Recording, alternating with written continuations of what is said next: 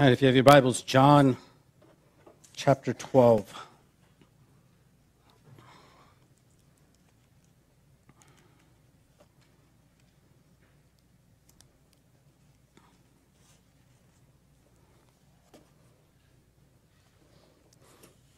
John 12 is our text this morning. If you're new, we like to go through books of the Bible here at Loft. We just study chapter by chapter, section by section, and just study what God is teaching us. And so we are in a long series in the Gospel of John. And this morning we're at John 12. We're going to be looking at verses 12 down to verse 26. John 12 down to 26. And as we've been studying John, we've been specifically looking at what does this passage teach us about Jesus? What does this passage communicate to us about the character, the trait, the personality, the person of Jesus? And so we've been discovering in each of these sections that this is what this text communicates to us about who Jesus is. And this morning what we're going to discover in our text is that Jesus is king. Jesus is king. That he is our king and that he still reigns. And we're going to discover the type of king that Jesus is. You know, there are monarchies as one of the oldest forms of government in the history of the world. Until 1800, most of the world ran by this sort of government. In fact, there are still 45 countries today that are still monarchies, run by a king, run by a queen, including 16 countries that consider the Queen of England as their queen. And typically this will involve a king or a queen who had absolute power, and though sometimes they were more like puppet kings, like the Queen of England is now. Some of the most infamous kings or queens in history included King Solomon of Israel, King Xerxes of Persia, King Alexander the Great of Macedonia, King Tut of Egypt, Caesar Augustine of Rome, King Henry VIII of England, famous kings that have gone before us.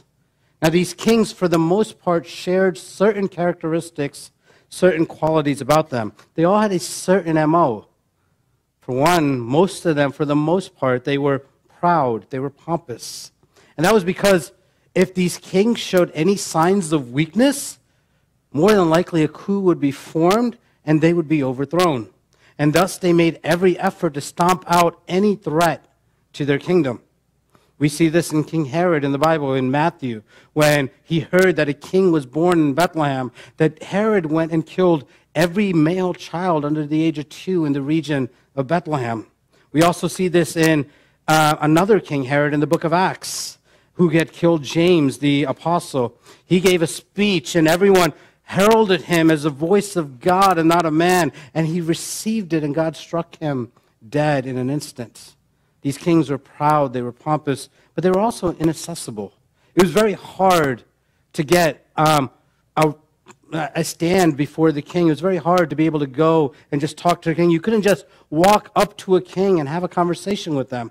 You had to be invited into the king's court. And even then, you had to be careful of what you said, because if you said something that the king didn't like, you could be struck dead in an instant. I don't know if you remember the story of Esther in the Old Testament. Esther is the wife of the king, and she had to risk her own life stand before the king without being invited, even though she was the queen, the wife. Kings were pompous, they were proud, they were inaccessible, but they were also vicious.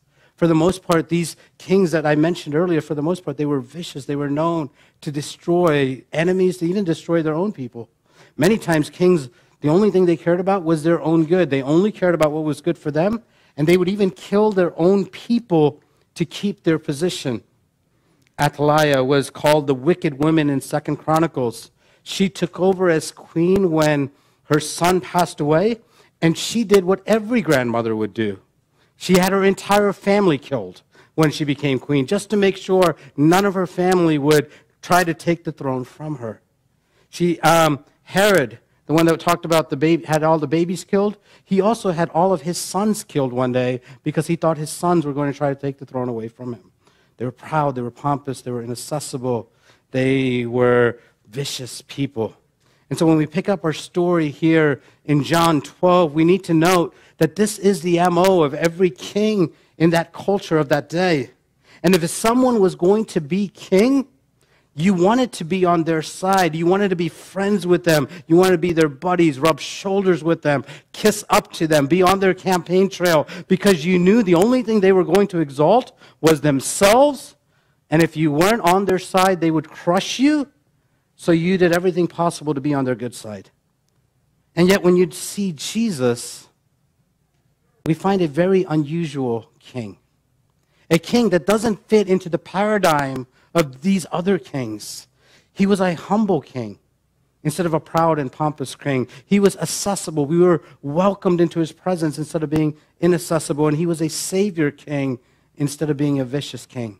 And so this morning we're going to discover in our text the type of king that Jesus is. And the first thing I want you to notice is that Jesus was a humble king.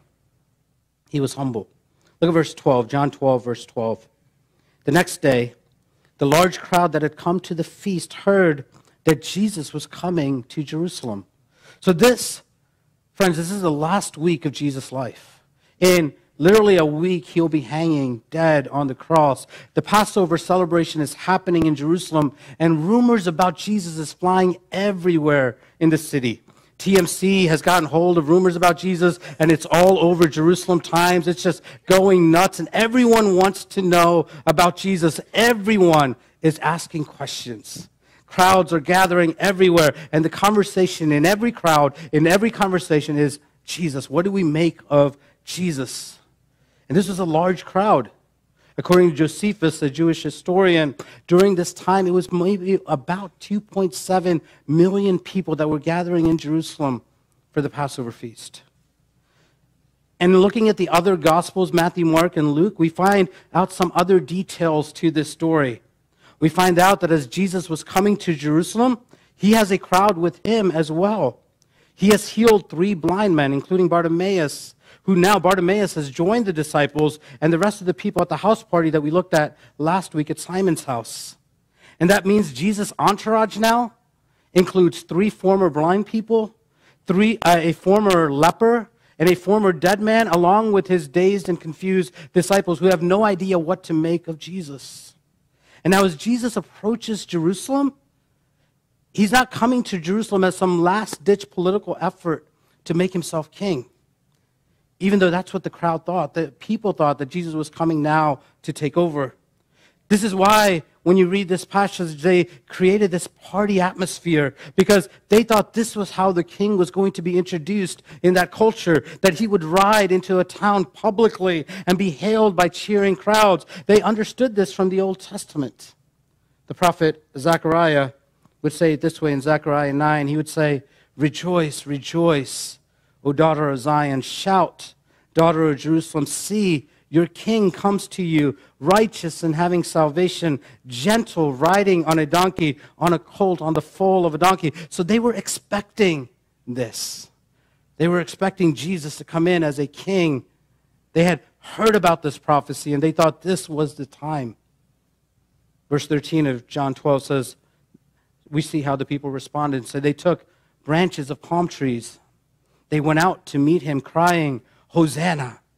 Blessed is he who comes in the name of the Lord, even the King of Israel." Mark tells us that the scene is like a parade. There's people before Jesus, there's people after Jesus, and there's just shouting, there's celebration. This is Philadelphia after the Eagles won a Super Bowl parade on steroids. They're going nuts right now, and they're thinking that Jesus has come to deliver them from Rome. Matthew tells us that the people took their coats, their jackets, and they laid it on the floors, and others took their branches and put them on the road where the donkey went through, and others would just take their branches and wave them just like they didn't care at all, and they were just going insane because they thought victory had finally come. You got to ask some questions. Why palm branches? Why are they celebrating with palms here? See, palms in those times were used to symbolize victory. This is why in the ancient Greek games, when someone won, they were given a palm branch to hold. And when they were then during the ceremony, they would give their palm branch to the person in exchange for a crown. This is why Nike, the Greek goddess of victory, not your shoe, is always symbolized as holding palm branches. And we also see them persistently shouting things like, "Hosanna, Hosanna," which is the equivalent to the modern English phrase of God save the king. They were also quoting passages from like Psalm 118, a messianic psalm, a conquering psalm, by saying, blessed is he who comes in the name of the Lord. They were singing in anticipation of a Messiah who would come and deliver them from Rome. That's what they thought was going to happen. The crowds had their trumpets ready to ring out at any time. They thought the call was going to be made in a heartbeat for them to get ready to fight. They no doubt were sharpening their swords and preparing for battle. They thought this was it. And listen, the people were not confused. They knew exactly what they were saying. They were sure that this is how Jesus was going to clean house and wipe away those blasted Romans forever. And they just saw that Jesus had the power to do so. Just a few days ago, he raised a dead man from the dead man and brought him back to life. If he had the power over death, which is clearly more powerful than Rome, defeating Rome was a piece of cake. And on their minds, they thought, this is it. Jesus is now coming in. We're going to be victorious. Rome is going to be destroyed.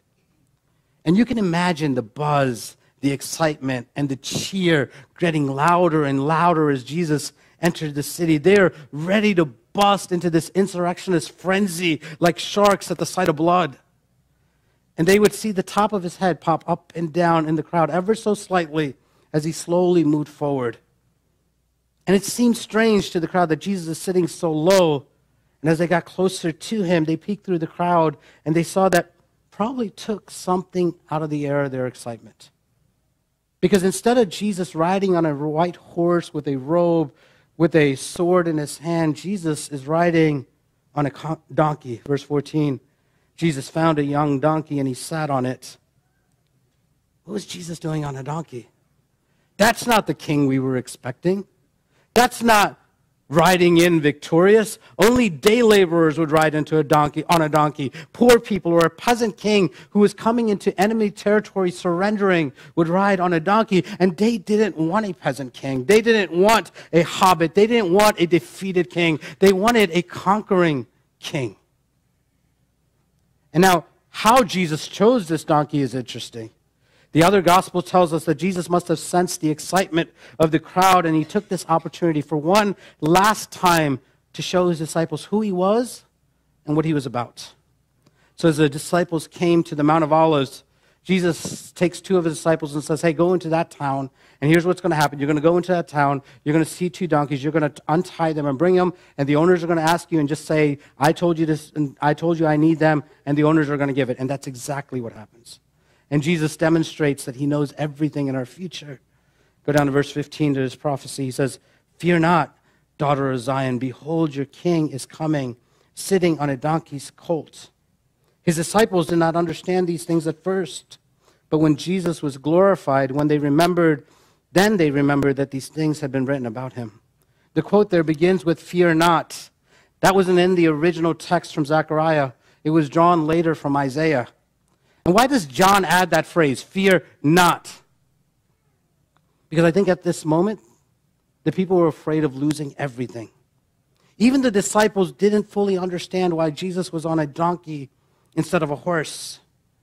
Even the disciples were afraid that everything that they worked for, everything that they had given up over the last 3 years, all the sacrifices that they had offered up would be in vain. They didn't serve God and follow God and pursue Jesus and give up everything that they owned to follow a weak Messiah who wasn't going to deliver them. They thought they were pursuing Jesus, and when they pursued Jesus, that he was going to overtake Rome and he was going to be king, and they were going to be Jesus' right-hand people. They weren't expecting Jesus on a donkey. But what they didn't understand was that Jesus' weakness was about to become their strength against their greatest enemy, and Rome wasn't their greatest enemy. He wasn't going to conquer Rome because conquering Rome would have been just too easy for Jesus. All he would have to do is say the word and Rome would be destroyed, but to conquer sin and death and hell and Satan, that was a whole different ballgame, a whole different battle, and that battle would cost Jesus his life. As a matter of fact, 2 verses later in Zechariah 9, we read these verses in Zechariah 9:11. He says, as for you also, Because of the blood of my covenant with you, I will set your prisoners free from the waterless pit. Zechariah prophesies that it's because of the blood of Jesus that you and I will be set free. His weakness becomes our strength. His defeat, so to say, becomes our greatest victory. Go back to verse 17. The crowd that had been with him when he called Lazarus out of the tomb and raised him from the dead continued to bear witness. The reason why the crowd went to meet him was that they heard that he had done this sign. See, after all of this is over, the people scatter throughout the entire city talking about Jesus and Lazarus. They no doubt are confused and whipped up into this emotional frenzy that they disregard Jesus' presentation as a humble servant. Verse 19. So the Pharisees said to one another, "You see that you are gaining nothing. Look, the whole world has gone after him." The Pharisees now are pointing fingers at each other. Luke says they got so bold, they went to confront Jesus and tell Jesus, "Listen, Jesus, tell this crowd to shut up." And Jesus responds, "If I tell these people to shut up, then the rocks are going to sing out." You see, Jesus was a king. He didn't ever deny the fact that he was king. He never said, "Don't call me a king." He acknowledged his kingship. He was all that they had proclaimed him to be. But the fact that he rode into Jerusalem on a donkey tells us something else about Jesus. He was a humble king. He was different from any other king that had gone before him or after him. Jesus doesn't lay aside his deity, but he humbles himself to become a man and die. Listen, he had every right and every ability to crush everyone, but he knew that wouldn't maximize his glory and our joy, and so he dies in their place instead. Look at this passage in Philippians. It says, "Who, though he was in the form of God, did not count equality with God to be grasped, to be a thing to be grasped, but he made himself nothing. Taking a form of a servant, being born in the likeness of man, being found in human form, he humbled himself by becoming obedient to the point of death, even death on a cross." Listen, if Jesus had been everything that the crowd wanted, then they would have received what they didn't want. He would have come and he could have conquered and he could have delivered them from Rome. And in doing so, he could have saved their lives for a few short years, but they would have been lost forever. He could have overthrown Rome and sat on the throne, but when they died, they still would have been lost. But Jesus came to rescue them permanently. And he had to humble himself in order to do so. He deliberately departed from the script that the disciples and the crowd and our people were writing. They were trying to write for him, and he wrote his own death into the story. 2 Corinthians says it this way, "For you know the grace of our Lord Jesus Christ, that even though he was rich, yet for your sake, for my sake, he became poor, so that you and I, by his poverty, we can become rich." Jesus was a humble king. Number two, Jesus was an accessible king. You had access to Jesus. See, in those days, even in today's modern day, the strength of a king or a leader or a president was found in the number of servants or people who would protect him and keep anyone from getting near him. But Jesus was altogether a completely different king. John 12:20. Now, among those who went up to worship at the feast were some Greeks. And so these Greeks came to Philip, who was from Bethsaida in Galilee, and asked him, "Sir, we wish to see Jesus." And Philip went and told Andrew, and Andrew and Philip went and told Jesus. Here we find another a story that's unique to the Gospel of John. We find out there's some Greeks that are in Jerusalem that wanted to see Jesus. These guys were potential converts to Judaism, and they were seeking God. They were looking for God, and yet everything about the current state of Judaism discouraged them from pursuing God, discouraged them for converting to Judaism. The Jews had no respect for them. The Jews would call them dogs, which was a racist slang. They were ripped off at the sales of animals at the temple, and even in the great temple, they were pushed to the fringes. They were only allowed in the outskirts of the temple, and they were left to be like little kids peeking through holes to see what all the commotion and the excitement that was happening. And the gospel thus kept them in the Judaism. The gospel was thus kept from them in the Judaism of the day. In fact, at the temple, there was this 5-foot barricade around the temple proper. And on that barricade, it had these words inscribed on it, that no foreigner is allowed to enter within the gate of the sanctuary, that whoever is caught will have himself to blame for the death that follows. This is not a sign that says trespassers will be prosecuted. This is saying trespassers will be shot and killed. Just like little children, just like the little children that they tried to keep away from Jesus, a passage that Christine read this morning. These people try to keep the Greeks away from God, but Jesus welcomes the Greek. He says, you're welcome into my presence. And the result of this request, the result of this reception, is that we see the plan of God is so much greater than just for the people of Israel. That the plan of God included people like you and me. It was for the whole world. The church was on the brink of coming into existence where everyone would be welcome into God's family, and all of us can say that we are a son of God or a daughter of God. The church would include people like the Philippian church in Acts 16 that had a white-collared businesswoman, a marginalized girl, a blue-collar Roman jailer, all of which were outcasts to Judaism.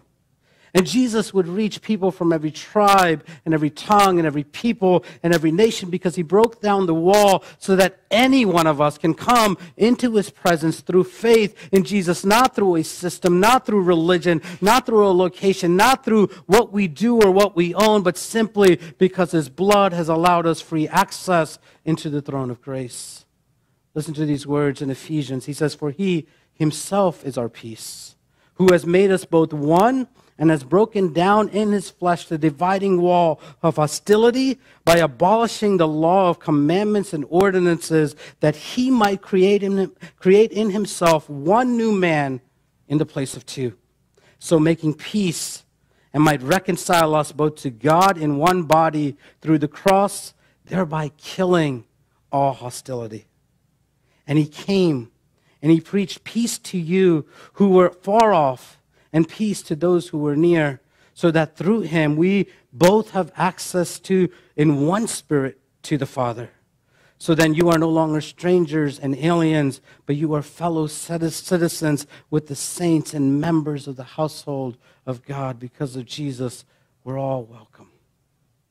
We all have a seat at the table. My favorite example of this is a story that's found in Matthew 8.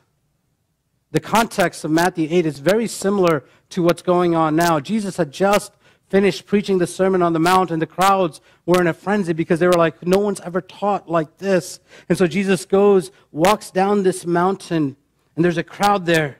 And you could see the crowd is loud and noisy, and all of a sudden it gets quiet because this leper begins to walk in the middle of the crowd, and the crowd begins to part because no one wants to touch this leper. And the poor leper hobbling along gets in front of Jesus, and he falls in front of Jesus. Suddenly everyone is quiet. The music stops. Everyone is gasping. And you can see some people on the side yelling at the leper to get away. And they're just harassing him, heckling him. Everyone expects Jesus to pick up a stone and stone this leper because he was worthy of stoning. And you see Jesus, he doesn't crinkle up his nose. He doesn't shake his head and say, what you did was wrong. He doesn't pull back. He doesn't tell the leper to go away. But Jesus leans in and listens. Matthew 8 says, when he came down from the mountain, great crowds followed him. And behold, a leper came to him and knelt before him, saying, Lord, if you will, you can make me clean. And Jesus stretched out his hand and touched him and said, I will be clean. And immediately his leprosy was cleansed. A unclean, broken, washed up as this leper was, he knows that there is something about Jesus that makes him bold enough to approach Jesus. And notice he doesn't even make a request of Jesus.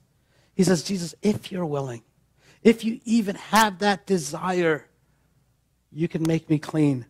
It's a statement of hope and faith, and it's not an entitlement request. It's not saying, Jesus, you have to do this for me. It's just, Jesus, if you will, clean me. Now think about all the things that Jesus could have done. He could have gone with the crowd's response and rid himself of the character. He could have expressed his sympathy and said, I'm sorry, friend, I don't know what to do. I wish you luck, and given him a few coins. He could have even had compassion on his condition and maybe just spoken a word and healed the man. But notice what Jesus does. He gets close to him. He leans into him. He touches him. When no one else wanted anything to do with him, Jesus touches him. Listen, it is ridiculous to think that a king today would come anywhere near such a man. He'd have a leper killed, along with his entourage killed for allowing a leper to come that close to him. But Jesus is an accessible king to every single person, no matter how broken you are, no matter how messed up you are, no matter how destroyed you are. Jesus says, you can come to me. This is why when we read in Hebrews 4, we hear over and over that we can come boldly to the throne of grace. And listen, friends, don't breeze over that. The fact that we can come boldly through the throne of grace isn't simply because you and I just have that right or privilege because of what we are. It is because of Jesus and what he's done. The fact that this morning you can pray to Jesus is because of his blood that has been spilled for you. The fact that you can, when you're in your greatest need, say, God, help, is because of Jesus and what he's done for you. Don't miss that the only reason we can go boldly before God is because Jesus is a king that's accessible, and because he died, he has now given us free reign to come anywhere, anytime, just as we are. And he hears and he listens. The leper proves that Jesus is accessible, and the Greeks in our text prove that Jesus is accessible. And it's even true of Jesus' disciples now. It wasn't too long ago that these disciples were the ones that wanted to send fire down from heaven and destroy the Samaritans. And these were the same disciples that wanted to run the children away. But look at them now. Look at how these disciples respond now. Verse 21. These Greeks come to Philip and ask him, Sir, we wish to see Jesus. And Philip goes. He tells Andrew. Andrew and Philip together went and told Jesus. These Greeks grabbed a hold of Philip. They're like, hey, you're part of Jesus' crowd. You're part of Jesus' group. We want to see Jesus. We want to be introduced to Jesus. And we want to ask him questions. We want to know about him. We want to encounter him. And the idea of the text is they kept asking, like a child that's pulling on your jeans, asking for candy. That's what these Greeks are doing. They're begging, hey, can you please show us Jesus? And Andrew and Philip, this was classic for them. This is what they loved to do. They loved to introduce people to Jesus. They had a reputation of bringing people to Jesus. Philip is known as bringing Nathanael to Jesus. Andrew brought his brother Peter to Jesus. Remember the miracle of the 5 loaves and 2 fishes? Andrew's the one that brought that little boy to Jesus. There was something about their countenance. There was something about their demeanor. There was something about how they lived their lives that made people say, hey, I want you to introduce me to Jesus. What about you? What about me? Do we live our lives in such a way that people say, I want to know the God you worship? Do we live our lives in such a way that people say, I want to know the God that you serve?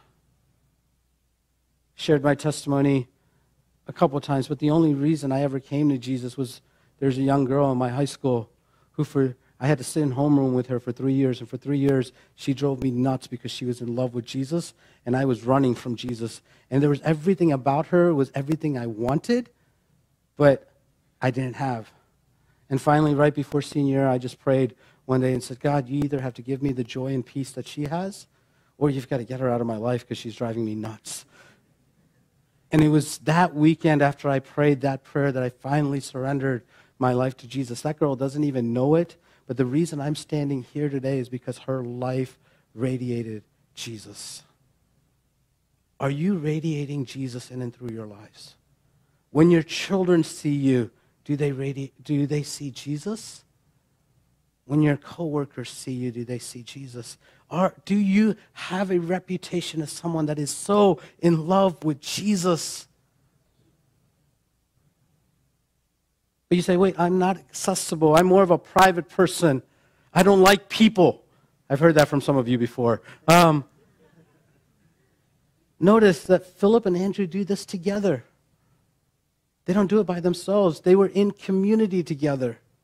They needed each other. This is why we have community groups, because we need each other. Your faith wasn't meant to be done by yourself.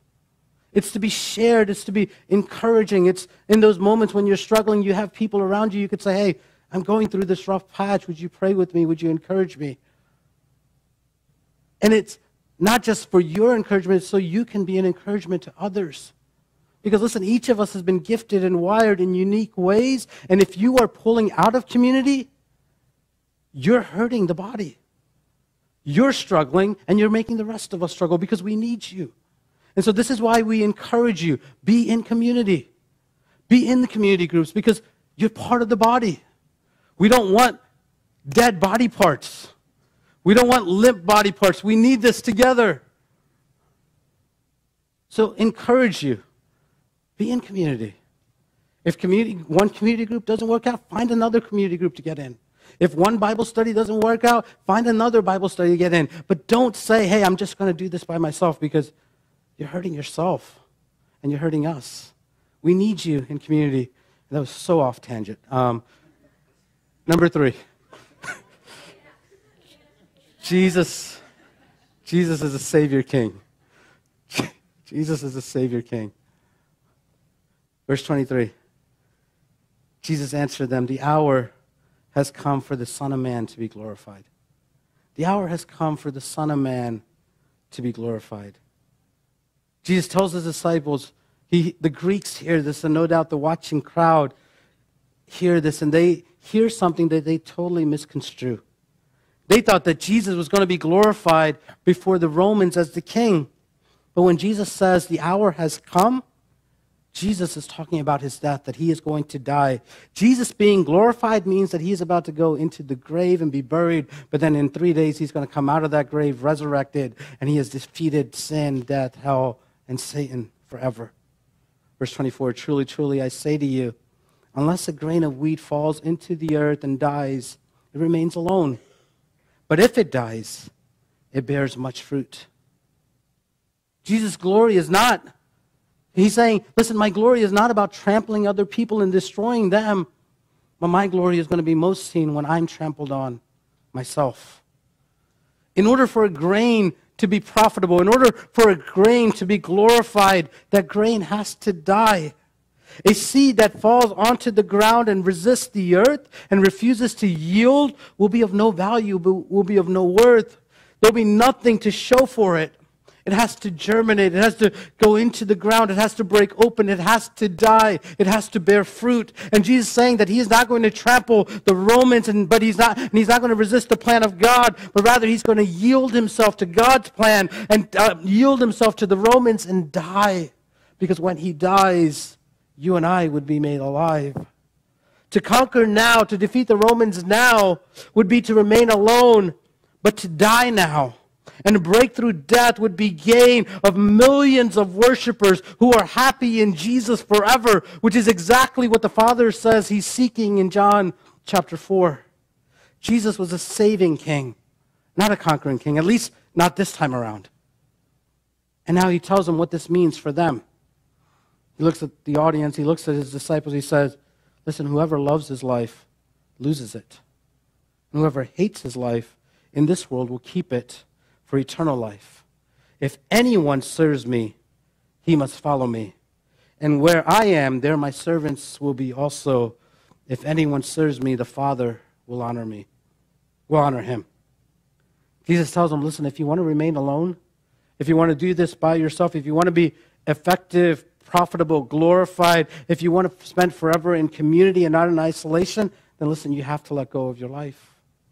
You've got to give it up. You have to die. And that term hate there really means to destroy or lose.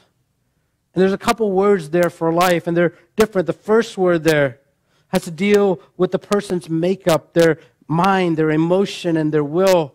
The last time the word life is used in that passage, it's talking about life, eternal, everlasting. It's about a quality of life.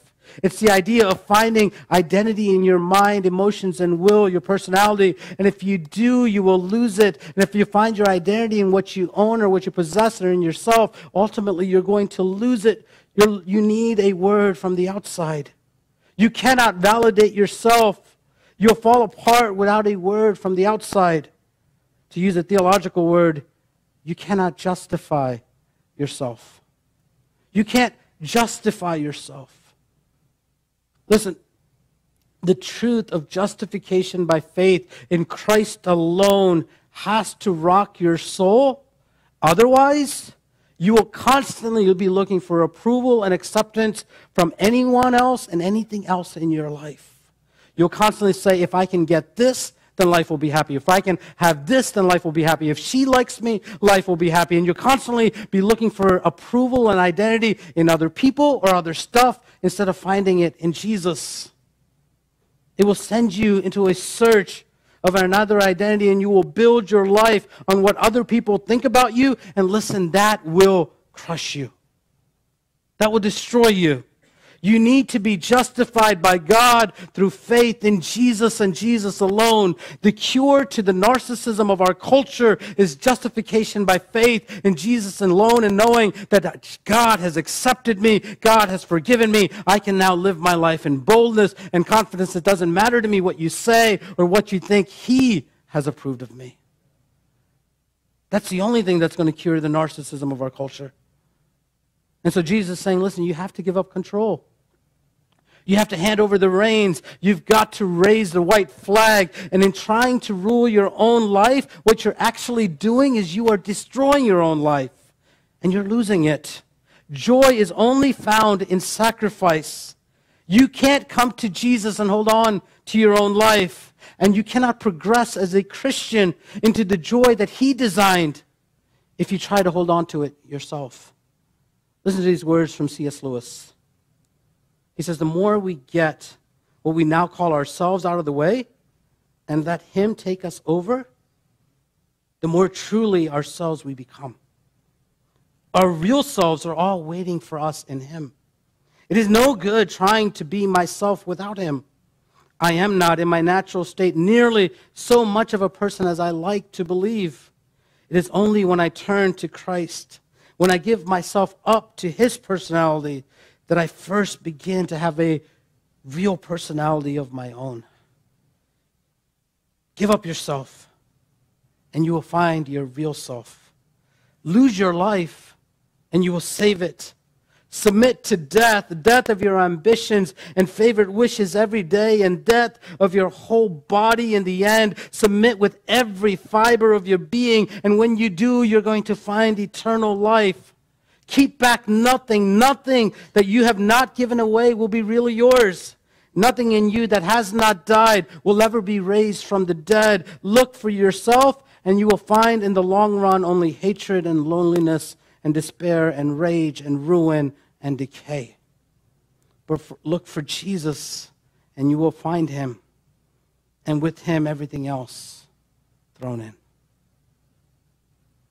But you say, but that's too hard. I'm always looking after myself and my interests. I can't break this cycle, and you're right. You're absolutely right. It is hard. In fact, it's impossible. We are so bent on our own independence, and we are so selfish that we don't think that we need God in and of ourselves. His grace has to come to move us to surrender. Remember that we come boldly to the throne of what? To the throne of grace. It is grace that moves us to lose our life and to find it in Jesus. Listen, that only comes by looking at the story once again. You have to be melted by what Jesus has done. You can't look at this and walk out here thinking that you're just going to pick yourselves up by the bootstraps and enforce change on your life. You can't walk out of here and say, I'm going to just be more humble. I'm going to be more accessible. That doesn't work like that. You have to see that the change that happened in your life and the change that continues to happen in your life only happens as you gaze at the cross of Jesus. Only happens when you see Jesus glorified, elevated. If you elevate yourself, you're going to see less of Jesus, but when you elevate Jesus, you're going to see less of yourself. You need to elevate Jesus. You see, the crowd shouted, Hosanna, Hosanna, and no doubt there was chills that went up Jesus' spine because what they were saying was, God, save the king. God, make the king victorious. But God wasn't going to save the king. God was going to let the king die. Not in his sleep, not with a quick assassination attempt, but he was going to die the most bloodiest, cruelest, most evil possible death on a cross in front of the entire watching world. And Jesus would enter the Garden of Gethsemane in just 4 days. And there he would plead with the Father and he would say, Father, take this cup from me. If there's any other way for this to happen, if there's any other way for salvation to happen, let's go with plan B. But he says, nevertheless, not my will, but your will. Jesus knew there was no other way. Sin couldn't be swept under the cosmic rug of the universe. The wages of sin is death, and either we would die or Jesus would die in our place. Only a completely innocent, perfect, blameless substitute could do that. Jesus had to go into the ground so that we could have salvation. And so you can imagine the scene, the sounds of the crowds shouting, Hosanna, Hosanna, blessed is he who comes in the name of the Lord. God, save the king, going in, and they're shouting, they're screaming, but Jesus is numbing all that out. This is just muddled noise for Jesus. The people's mouths and their hands are moving in slow motion in front of Jesus. You see, God is not going to save the king, but he's going to save us by letting the king die for you. They wanted a king with a sword, but what they got was a king with a cross. They wanted a king riding on a horse, but this was a king riding on a donkey in humility. In 4 days, this entire crowd would turn on Jesus. He would die an unrecognizable, lonely, poor man. No one wanted anything to do with him. The Babylonian Gemara, the commentary on the Mishra, said that an officer offered for anyone to come to Jesus' defense. That an officer said, hey, if anyone could come and defend Jesus, you're welcome to, but no one did. Everyone abandoned him. Everyone left him. It was no wonder that when Jesus entered the city, he wasn't shouting sounds of victory, but he was shedding tears of tears as he wept over Jerusalem. But friends, death wouldn't be the end of Jesus, because Jesus would rise from the grave and he would be the Savior King who conquers the greatest enemies of sin, death, hell, and Satan. And listen, Jesus is coming again, and this time he's not riding humbly on a donkey, but he is going to be on a white war horse with a sword and tattoos on his thighs that says King of Kings and Lord of Lords, and the entire world is going to be made right. Justice will be served, and Jesus will reign. He will. And my friends, you have one of two options. You can either come to Jesus as a suffering servant, or you will one day meet him as a conquering king. Because there's this thing in your life and my life called sin that Jesus does not take lightly. It is something that he does not tolerate. It is something that he will not sweep under the cosmic rug of the universe. It is something that he will not ignore, but it is something that he will take on for you and take your penalty for you if you would just raise your hands and surrender to him. Would you lose your life today so that you could find it in Jesus?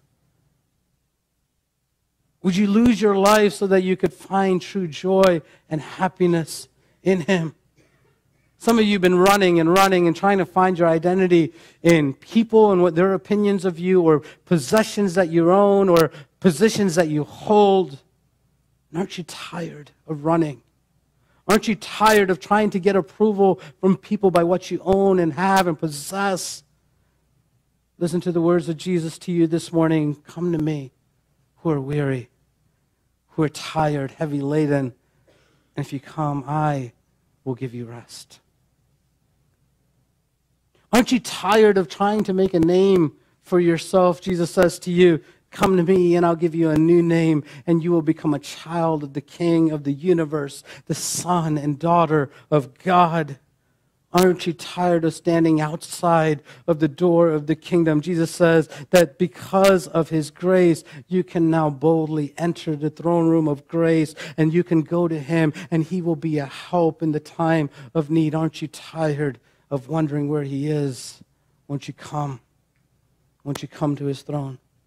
As we respond to communion this morning, as we respond to God's living word, I'm going to invite you to spend some time meditating on the words, talking to God, reflecting, God, if there's areas of repentance in my life, would you call me to repentance? As you come and take communion, can I ask you, would you consider where your identity is really found in today? Is it really found in Jesus? Or is it found in something or someone, or a title or something else? Where is your identity? Where do you find the most joy? Would you thank Jesus for coming in humility and not in power? Because if he came empowered, none of us would be here this morning. Thank him for going into the ground in order that you and I may have life. Can I invite you to reflect on Jesus and Philip and Andrew and how accessible they were? Is that true of you? Can people approach you? Do people see you as Jesus did, or do you just judge people? Are you connected with community? Are you plugged into community group with Bible studies? If not, why not? Why not? What's stopping you from being in community? Would you take communion to remembrance of Jesus' death, but also would you take communion in anticipation of Jesus coming back as a resurrected, reigning, conquering King?